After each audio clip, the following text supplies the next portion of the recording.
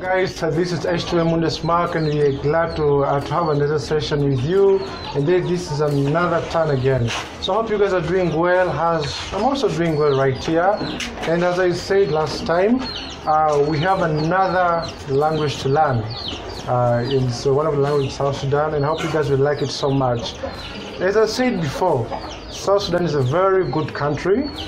Try to visit South Sudan, you will see how beautiful people are and with rich culture, and people are so lovely with welcoming heart, as I said later on. And today we have a very special guest. I don't know her name, I don't know who she is, but I believe you love her so much, and she has new thing to tell us. For any of you who would like to visit South Sudan, please, my colleague, you're most welcome. Okay. Hi guys, my name is Helen Kirene Joseph, and I'm 16 years old.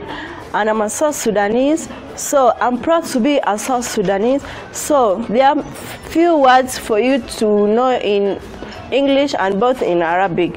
So those are the things which I will teach you how to speak in Arabic. Like what means malu. Like when someone calls you and you don't want to respond to that person, you say malu. So, and the second word is kam. Kam means in Arabic ta'al.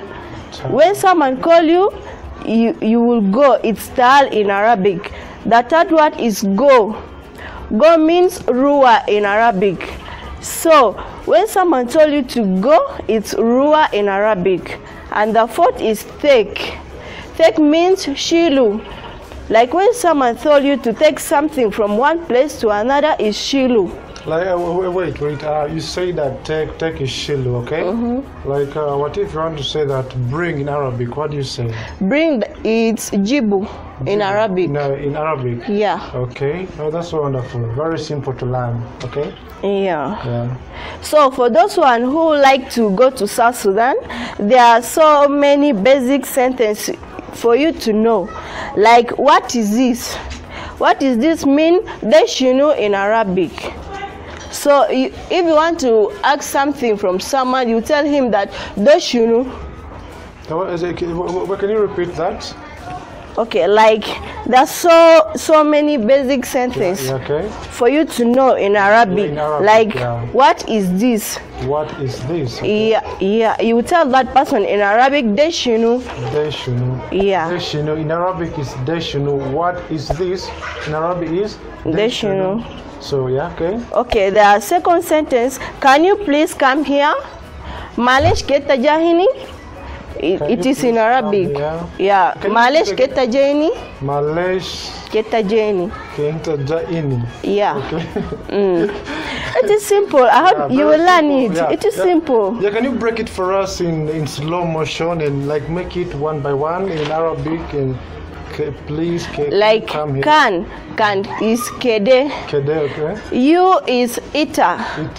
Then please malish. Come tal. Here is hini. Okay. Yeah.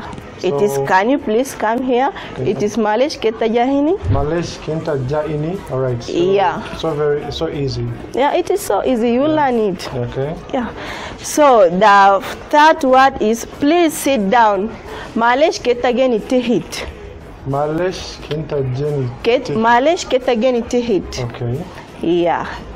Then the fifth word is take this spoon. In Arabic is shilu malagade. Shilu malagade. Yeah. Okay. Yeah. Then the sixth, walk back home. Doru wara fi bed.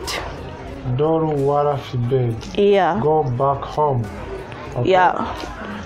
Then the seventh, she runs so fast. Obijere seri. Obijere seri. Run so fast is Obijere seri. Okay.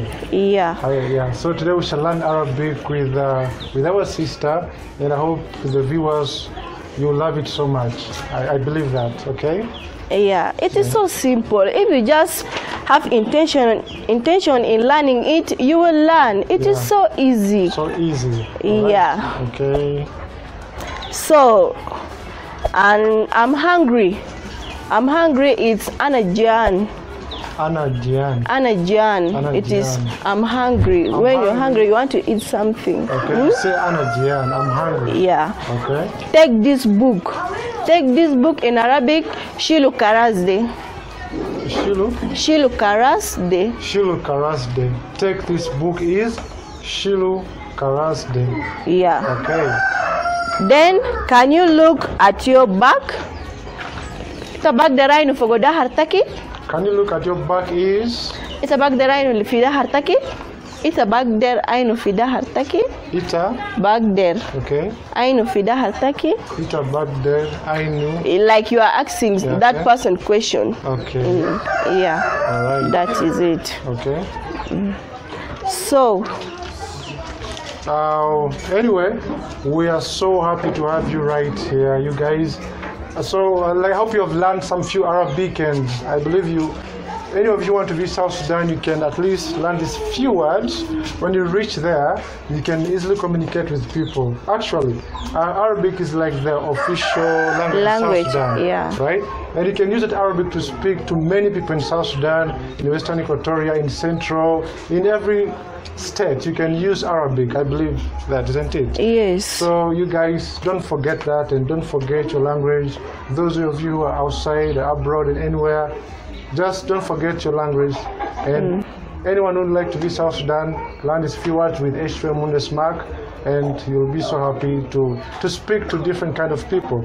Thank you so much. And do you have anything to tell us, to tell the viewers, and we okay, the viewers, my fellow Sudanese, I would like to advise you, when you go abroad or to other countries, don't forget your own language. Be proud where you came from. This is what I can advise you guys. Okay, so I hope you've heard from her. Don't forget your own language. It's so embarrassing, by the way. And again, don't forget to subscribe to H2M Mundesmark and like. Have a nice time and enjoy your day. Okay. Thank you.